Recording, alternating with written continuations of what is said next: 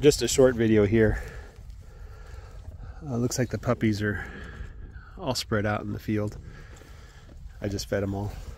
And I'm just going to document here that this dog, his back left leg, he's taken his weight off of it, and I tried to touch it and he whined.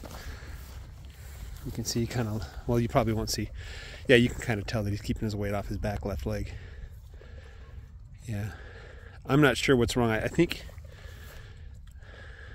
the leg part, I don't see any obvious wounds or anything, but you know, kind of felt around it. I think the most painful part is like here. Yeah, it's his knee or something. Anyway, if that doesn't get fixed soon, I'll give him a few days to see what happens.